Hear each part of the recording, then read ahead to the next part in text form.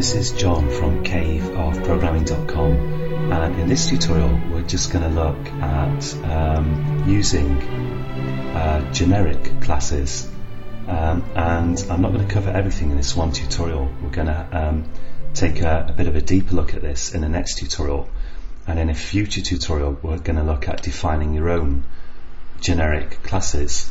But I just want to introduce the topic here with a really simple example.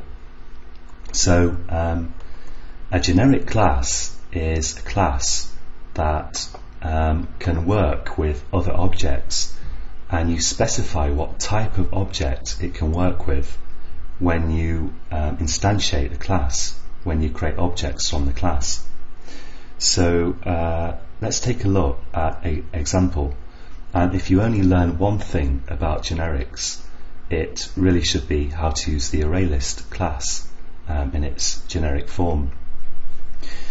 So we haven't looked at ArrayList yet in a series of tutorials, and if you want more information on ArrayList, then if you go to www.caveofprogramming.com, then you can find a whole series of free tutorials on using ArrayList and the other members of the Java collections framework, it's really important to know that, so it's very useful. But basically ArrayList just manages an array internally, so it's like having an array, but you don't have to worry about the size of that array, and you can add things and remove things from it without thinking about the size explicitly.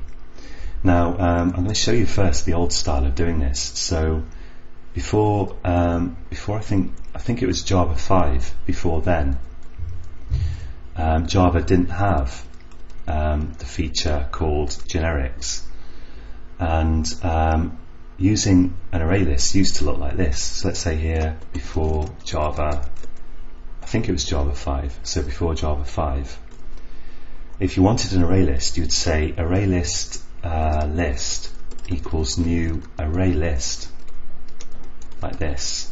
This is pretty straightforward, and I'll add the import there, and what you've got now is a object that can store other objects. So to take an example, let's just add some strings there. So I can say list.add, and I'll just let's add some fruits. So I'll say apple, and list.add banana, and list.add orange, and you get the idea. And you can iterate through the list if you want to, and actually I'm not going to show you the old style of iterating through the list here because it's a bit cumbersome and I don't want to get too far into lists here.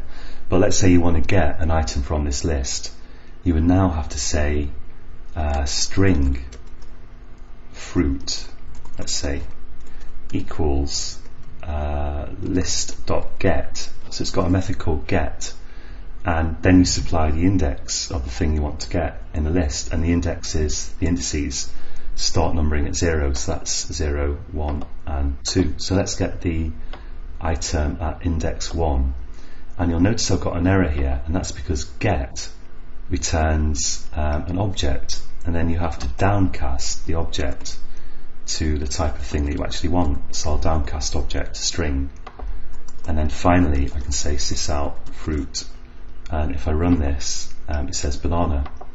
So that was the old style of doing things. But in Java 5, I think it was, generics were introduced. So you have parametrized classes, and the idea behind generics is that you can, if you have a class that works with some particular type of object, or it could even be 2 or 3 or more types of distinct objects, then you can specify using generics. You can have type parameters which specify what kind of object you want that class to work with. So to take an example here, let's say here modern style, and now I create an array list. When I create an array list, I have these diamond brackets here, and in those brackets I specify the type of thing that I want to put in my ArrayList. So ArrayList is a parametrized class, it's a generic class, and with generic classes you need to specify the type of thing in these diamond brackets after the base type name. So I want this to be an array list of strings, so let's say here strings equals new array list. And now here, because I'm mentioning the base type again, once again I need to mention I need to give the type parameter here. And now I can say strings.add, and let's add something different. I'll add animals here, so let's add cat, and strings.add dog, and strings.add I don't know why, but alligator springs to mind, so let's add alligator. And now the difference is, when I do get, I can say string animal, I'll call it, equals list.get, and let's get the first one again and just do sysout animal. Sorry, not list.get, I mean strings.get. So list was my first array list, and I want this new one here. And now you notice that I'm not getting any kind of error, and indeed it works. There's dog there. And if you hover the mouse over get, you can see that it returns a string.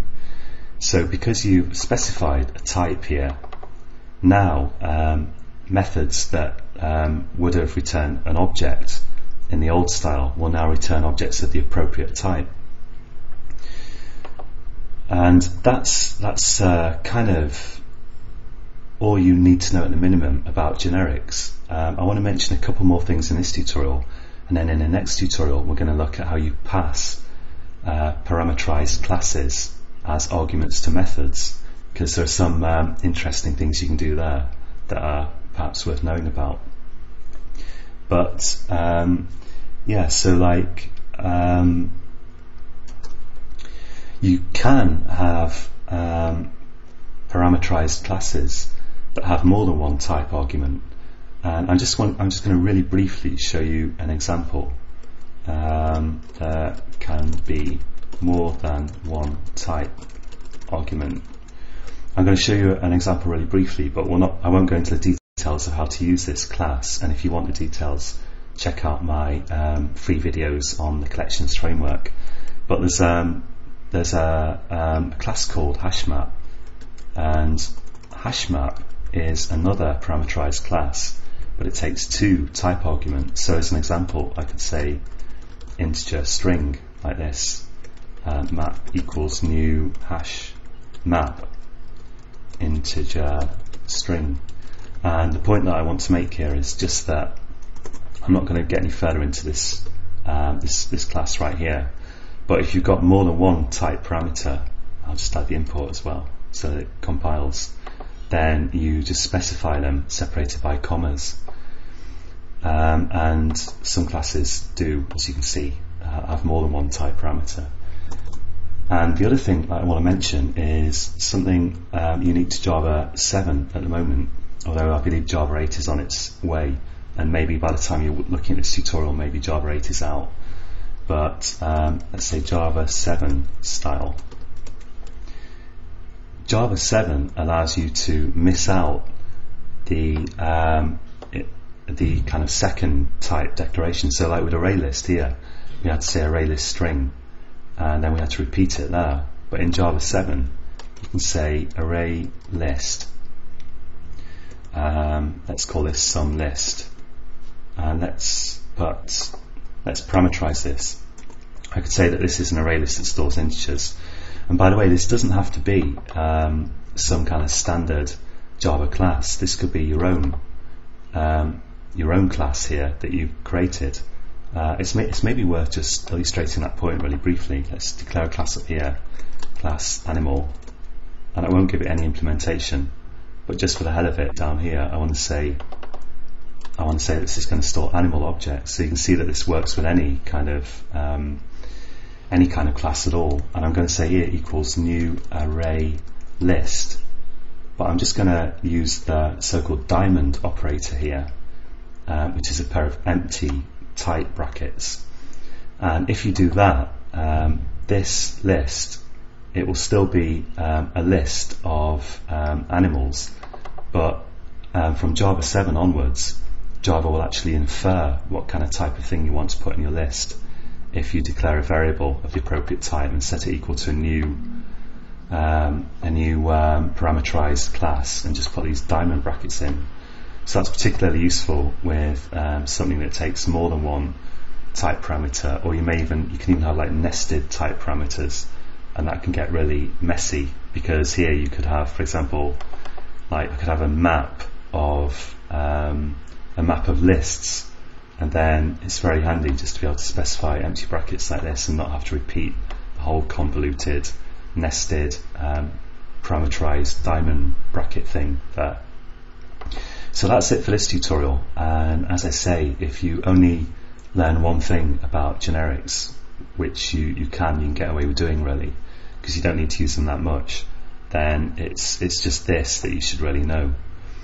And of course you can iterate through this array list with a for each loop, which we covered in a tutorial on arrays, but that's not to do with generics, that's to do with lists really. So at its basic level, it's pretty simple. Just remember to repeat the type wherever you repeat the base name, although you can miss it out for the second time in Java 7. And that's it for this tutorial, and in the next tutorial we're going to look at passing parameterized parameterized objects I should say, to methods, because there's some complications there. So join me again next time, and you can find this code on caveofprogramming.com, and until next time, happy coding.